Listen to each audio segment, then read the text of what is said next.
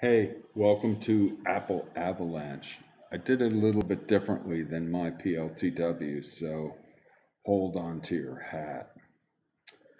My approach was to use parallel lists, and let's switch over to a little slide that I prepared.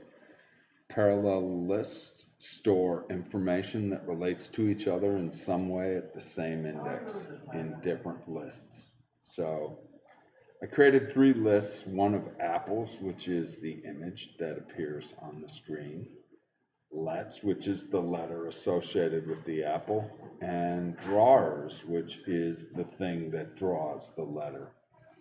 And at each index is the information that draws the letter and the apple, so that all I have to do is refer to the same index in order to do the work of the problem.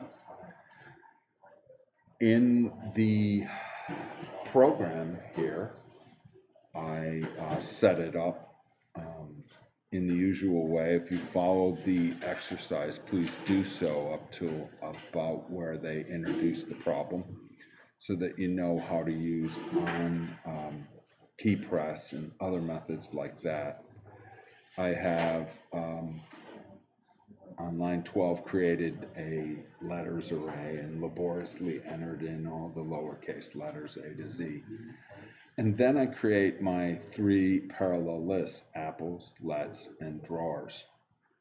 And you can see on 13 through lines 15 that these are empty.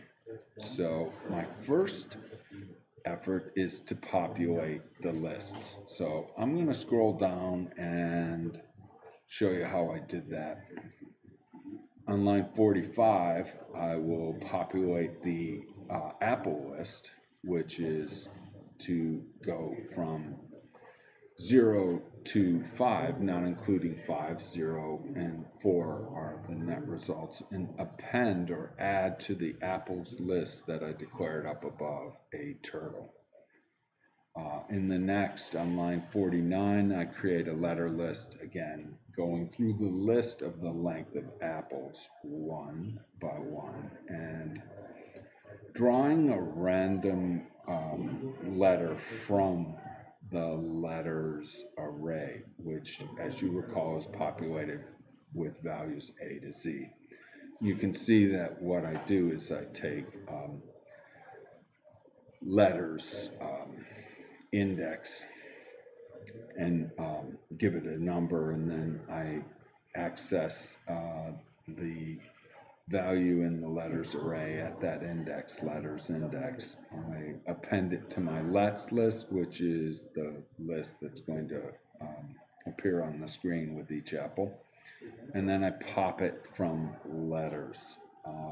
Before I popped it, and I had sometimes a duplicate letter appearing on an apple, so problem fixed. In line 56, I create drawers. Each drawer will draw the letter, as we shall see. So down here, I create the apple list, I create the drawers, and I create the letter list. And a little look-see tells you that, like, I'm going to use the letter that is in the lets list in my key press methods. Lets 0, lets 1, lets 2, lets 3. And finally, I'm ready to draw the apples. So let's take a look here. Recall that I had 5 apples. So if I run it again, you can kind of see that it draws them one by one and puts a letter on top of them. Just call them 5 apples. I put 5 apples in the apple list. So I'm going to go through that list here and select a random range from -130 to 200. That's about where the apple is. Okay. Both in the X and the Y dimension. Set the shape of the apple to be the apple image.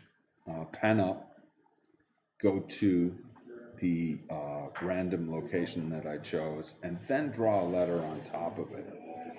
What I do is I send the index because I want to refer to the index in the let's array and the X and the Y location of the apple, so that the letter can be drawn on top of the apple. And let's trace that a little bit.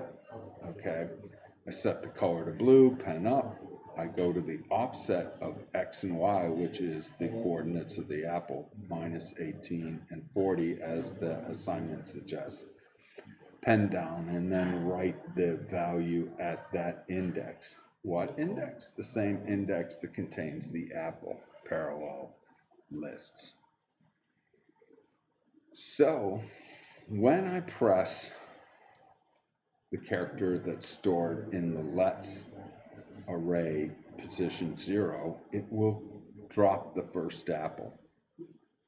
And it will call apple fall, which takes an index 0, in the case that I'm pressing the letter at the first value, and get the X and the Y coordinate. And I really don't need that very much. Okay, I clear the drawer and pen up and send the apple down, and the clear gets rid of the letter and put it down. So I could probably get rid of this and still have it run.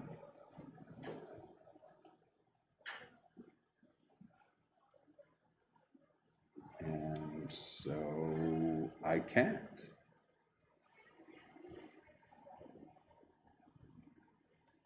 And that's the problem with changing things.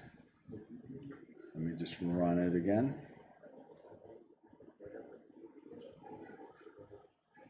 R, drop. M, drop.